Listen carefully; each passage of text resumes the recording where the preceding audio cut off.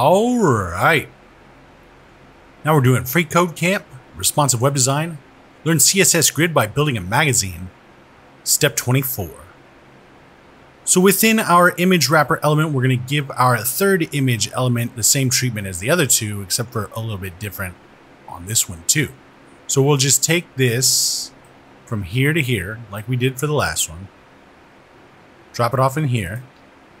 And let's change it up. We've got testable projects, survey form background.jpg. So we'll just take this and replace calc PNG to that. All right, so there's that.